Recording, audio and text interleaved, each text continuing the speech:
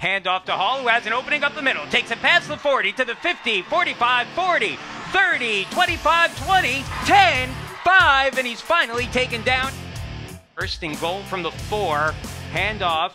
Goes to Tarkovsky, who punches it through the middle and into the end zone for the touchdown.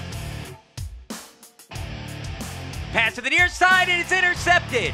Dylan Zegers with the first interception of his career. That one over the middle, it's Wykowski. Wykowski open pass to 20, 15, 10, 5, and into the end zone for the first touchdown of his career. Adams takes the snap from the shotgun, looks to pass, and he's swallowed up, fumbles the ball. The Spartans regain possession.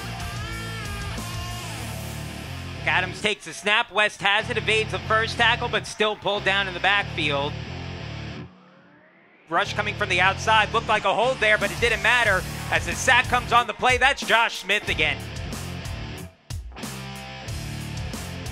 It's a fake there up the middle, carrying it forward, and getting the first down is Travis Johnston.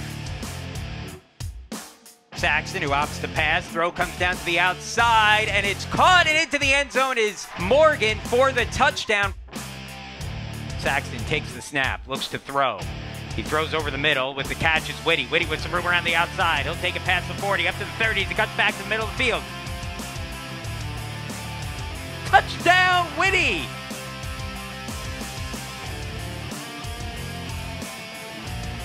Handoff to Zach Hall, who gets a second effort and breaks out into the open past the 40, 45, 50 before he's taken down. This will be Saxton rolling out. Wide open on the play is Robina.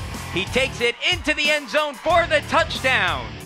For the Spartans with the win today on Homecoming Saturday at Case Western Reserve. Final score 35-19. A huge win today for the Spartans, who make their position for a postseason and potentially for the PAC championship even stronger with the victory today.